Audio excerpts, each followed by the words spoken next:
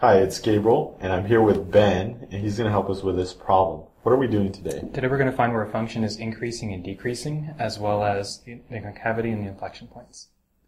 And it's also a trigonometric equation, so we're going to need to use what type of tools? We're going to use our calculator, and notice on the bottom we have a unit circle up. We'll need it for later in the problem. Right here. Okay. So let's start with part A. For part A, I need to take the derivative of f prime of theta, which is going to be equal to Using the coefficient rule, the derivative of theta would just be 1. 1 minus 2 times the derivative of sine theta, which is Cosine theta. cosine theta. So this is going to be f theta is equal to 1 minus 2 cosine theta. We need to find the critical points. To find the critical points, we set the derivative equal to 0 and solve for theta. We first move the 1 over. These cancel, and I'm left with negative 1 is equal to negative 2 cosine theta. Then divide both sides by negative 2. What's a negative 1 divided by a negative 2? Positive. Positive 1/2 is equal to cosine of theta. So now what do we do? Okay. We need to find the angles on a unit circle for which the x-coordinate is 1/2.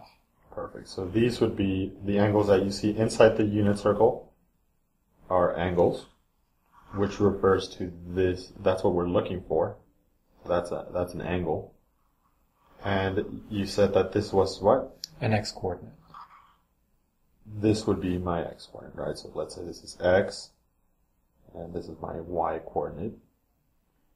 We're going to look for this x-coordinate to be 1/2.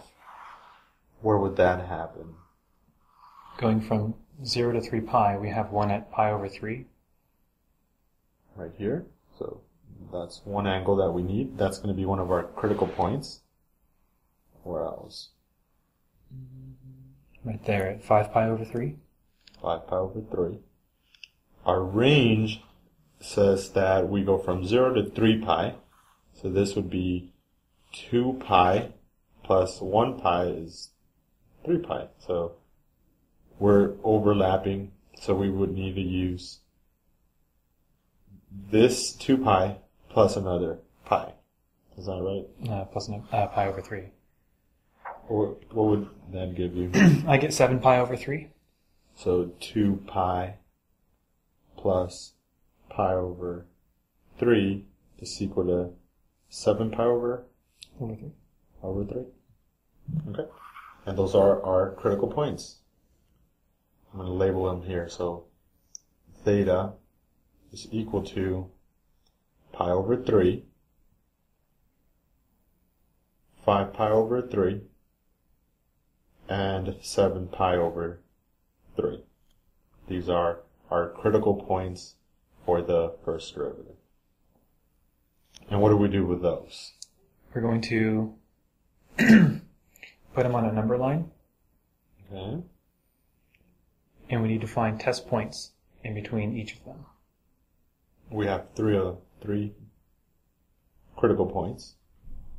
Pi over 3, 5 pi over 3, and 7 pi over 3. So what would be good test points? To the left of pi over 3, I chose 0. 0. So let's call that region A. The region between these two would be B, C, and D. You chose 0 here. So what's between pi over 3 and 5 pi? I chose just pi. Pi, okay. How about between 5 pi and 7 pi over, 5 pi over 3 and 7 pi over 3? I chose 2 pi. 2 pi. And the last region would be going from So we're going around past pi over 3.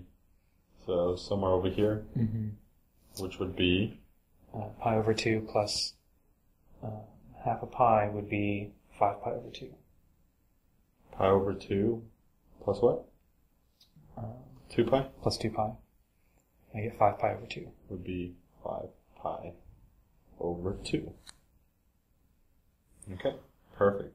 And what do we do with those? We plug these test points into our first derivative. So let's write up. I'm going to go ahead and scroll down a little bit. So I'm going to have f prime of some number here is equal to 1 minus 2 cosine of that angle. And my test points are, I'm going to test 0 first. What would I get from that? Cosine of 0 is 1. The cosine of 0 is 1. So we have a negative 2 times 1 is negative 2. And it's 1 minus 2, we get a negative 1 out of that. This would be negative 1. So that means that we would be decreasing here in this region, region A. What's our next test point? We can plug in a pi. Pi here. And what would the result of that be? Well, cosine of pi, we would look at the unit circle. Pi's right here. Cosine is the x value, so that would be negative 1. Negative 1 times a negative 2 is a positive 2. A positive 2 plus a 1 is Positive 3. Positive 3. And that's test region B, which refers to this right here. And it's increasing. Now we're going to test 2 pi. This is going to be 2 pi. What's cosine of 2 pi? Cosine is here. Cosine refers to the x coordinate in the unit circle. So it's 1. 1 times negative 2 is negative 2 plus 1 is negative 1. And that's region C. So it decreases from here to here as well. And our last test point is 5 pi over 2. 5 pi over 2. Well, 5 pi over 2 we said was here, right? Because it's 2 pi plus pi over 2. Cosine is 0 there. So 0 plus 1 is 1. And that's region D. A positive number is a positive slope here. That's how our increase and decrease would look like. Let's write them as intervals now. So f of x is increasing from where to where? From pi over 3 Pi over 3 to 5 pi over 3. to 5 pi over 3. Union with Next interval is 7 pi over 3 7 pi over 3 to 3 pi. to 3 pi. That's it? 3 pi? Because that's a range from 0 to 3 That's pi. right. So this 3 pi ends because of that range that they gave us in the very beginning. F of x is decreasing from 0 to pi over 3. 0 to pi over 3. Union with Next one I get is 5 pi over 3 5 pi over 3 to 7 pi over 3. to 7 pi over 3.